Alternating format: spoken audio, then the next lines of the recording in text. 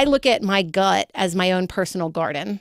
Oh, I like that. And if you don't give it attention, it's just going to grow weeds. And how can I make my garden thrive? Yeah. What are some quick tips? Perfect. So you have to care for it. It's a daily process. You have to get it good fertilizer. That's your prebiotics, and that's plant fiber.